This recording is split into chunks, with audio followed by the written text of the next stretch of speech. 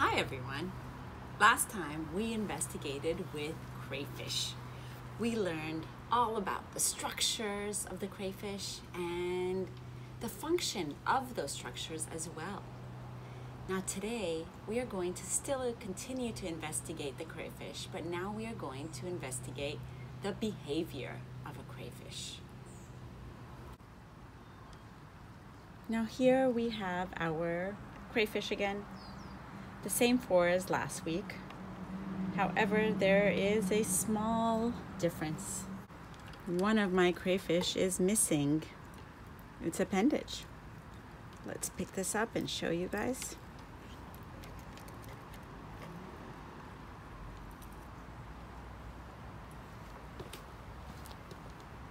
This crayfish only has one pincer. The other one is missing. No worries, because it will regenerate. And this is a female as well. We can find the egg pore, and we see the long feather-like swimmerets. Now what we want to see this week is how they interact with one another. What are they doing right now? If you leave them alone in the basin, looks like they're searching, they're feeling out, they're moving, they're walking around. One is trying to climb out. But they are just basically exploring, not doing much. Now let's see what happens when I reach towards it. Whoa. Not going to get too close because it does have those pincers, but what happens when I reach towards it? Did you see the antenna?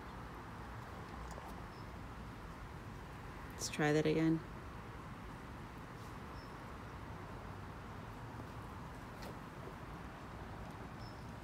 What about the other ones? See if I reach toward them, what they will do. This one's not doing anything.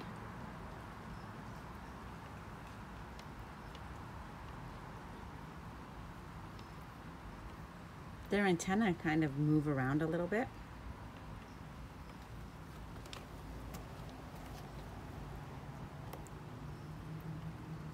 This one doesn't like it though. When I reach towards him, what happens? He brings up his pincers, tries to stand up, and tries to pinch me. So when I reach toward it, it tries to defend itself. It's very aware.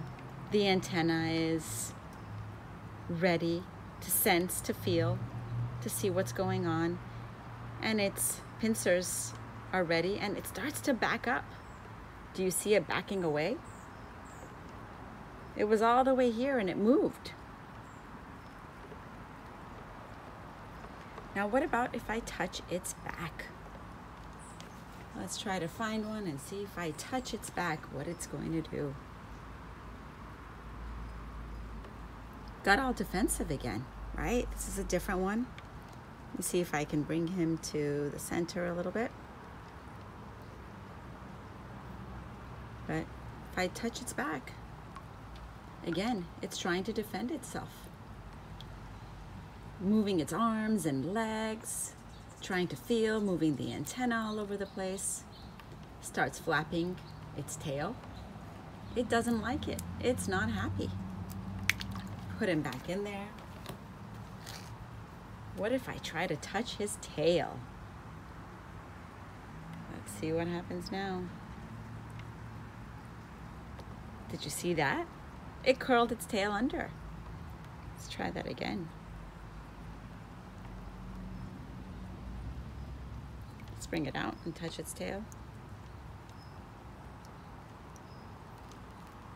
It keeps curling its tail when I touch it.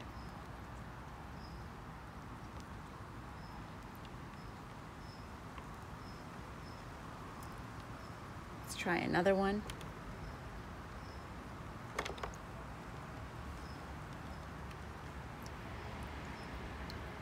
See what happens if I touch its tail.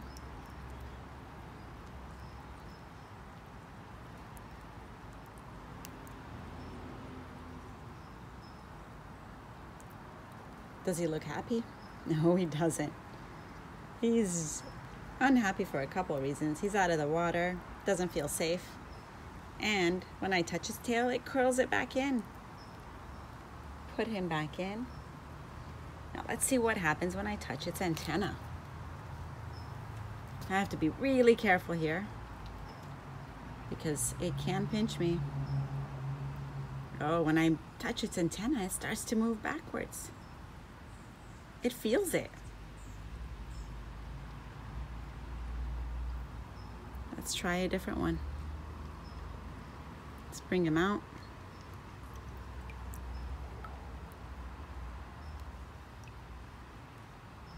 The antenna starts to go all over the place, trying to feel and sense.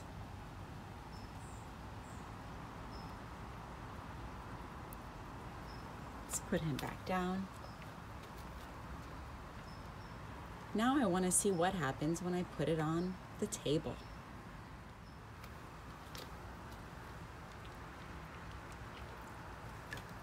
I've picked one up.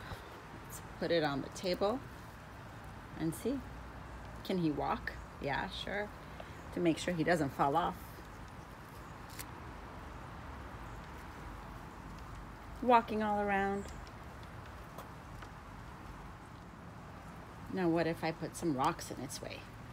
Let's see if it can go over them or if it chooses to go. Well, it did go around, but they're actually great climbers too.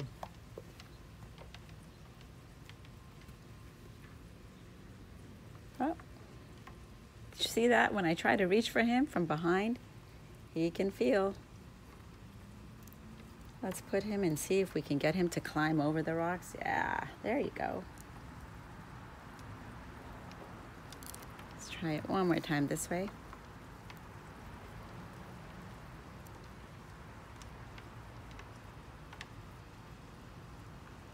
Going near the edge of the basin. Put him back in. Let's get another guy out.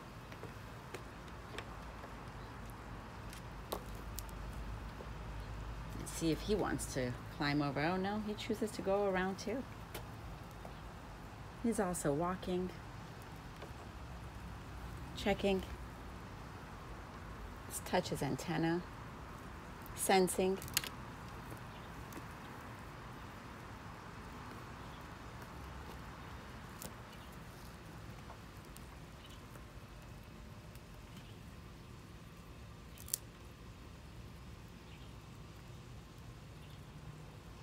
Here is a male, no egg pore here. Big, strong pincers he's got. Put him back in.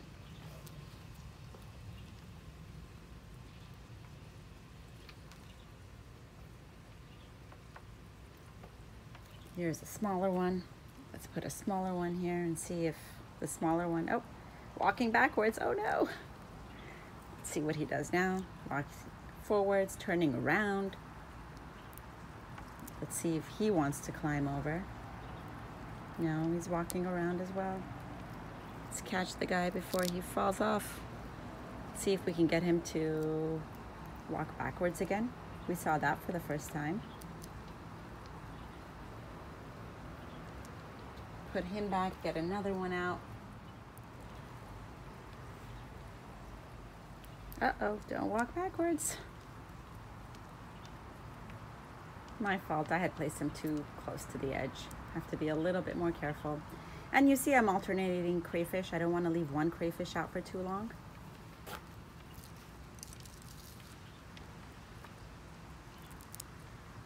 Let's see if he can hold on to my fork this time. Oh, look at that. Oh, he fell off. Oh, look, he was able to climb backwards. And he's moving backwards too. Walking back. Let's grab him before. Why do you think he's walking backwards? Do you think that's a form of protection? Probably, right? To be able to see what's going on.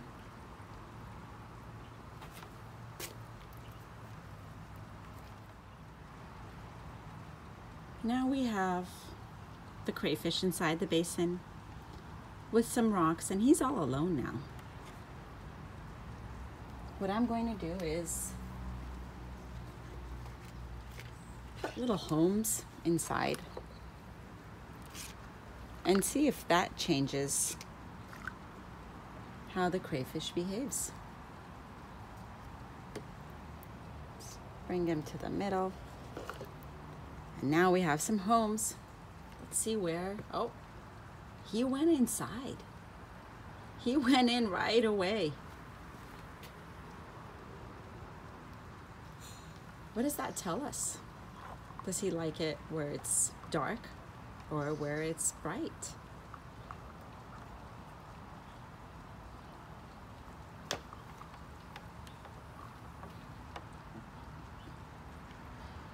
Let's keep watching and see what he does.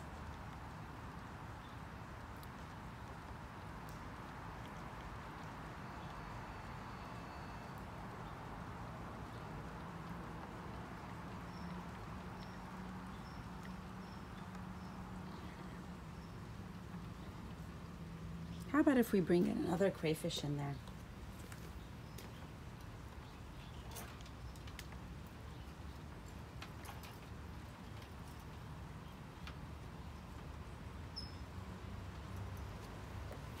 Let's put one more in.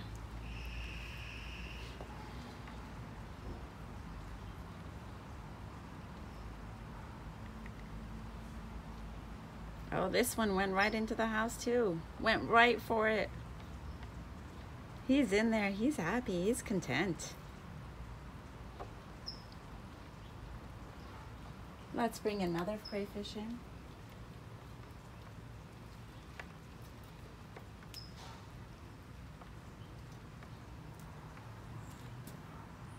Let's put number 3 in there. So one of our crayfish is inside of the house. We had one in there, was kind of feeling around, moving around backwards. I put a third one in there.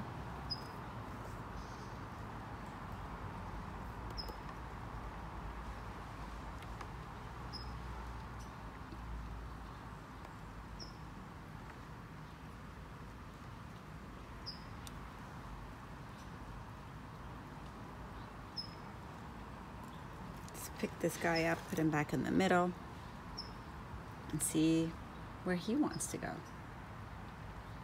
Well, look at that. He went and found a home too.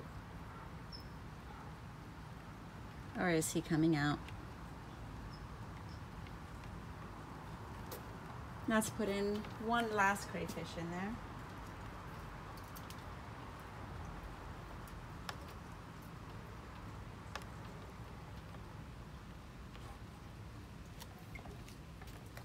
Here's our fourth.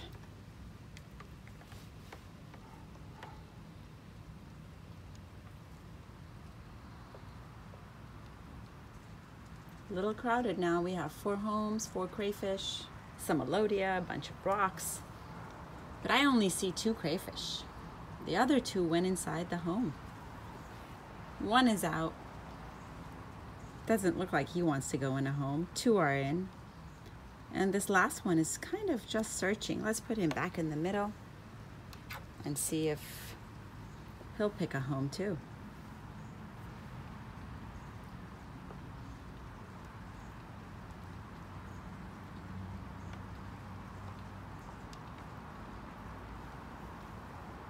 Really fun just to watch and observe and look at their behavior.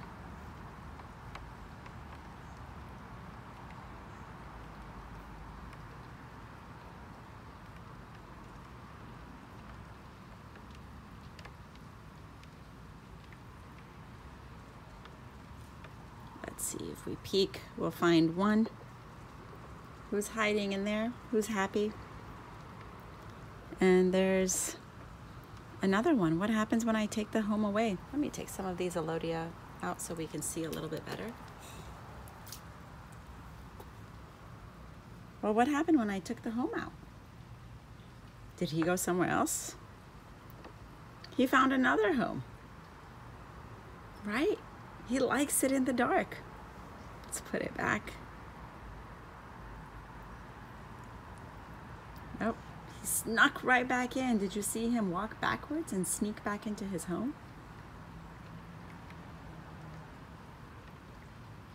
And these two are really just content walking around and exploring, trying to climb out.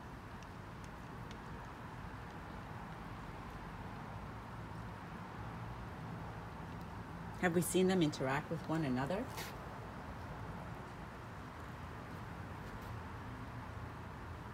Looks like they're being gentle so far.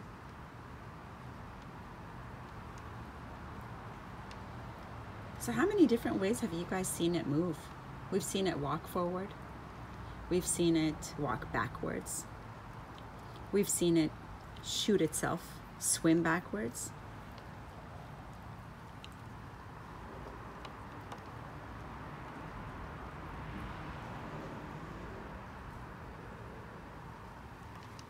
Oh, did you see? As soon as I brought my hand and he was about to come in, but he went back inside. Oh, and there's two in there.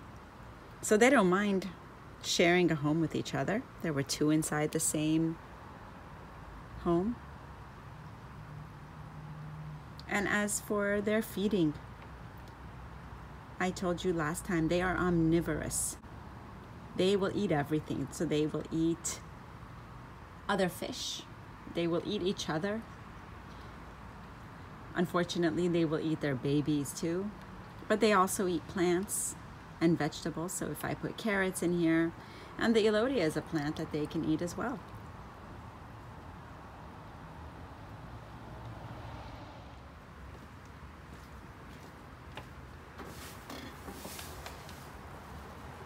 We just learned a whole lot about crayfish. We learned about their behavior, how they interact with one another, and how they interact with their surroundings. Now you do have a crayfish that was once alive, but it is no longer alive. This crayfish, you may store it and save it in a plastic container. Here is a video of the crayfish. Looks like they're wrestling. Watch till the end and see how he frees himself.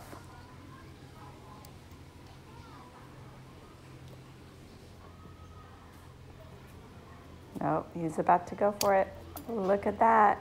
He snapped its tail and he was able to free himself.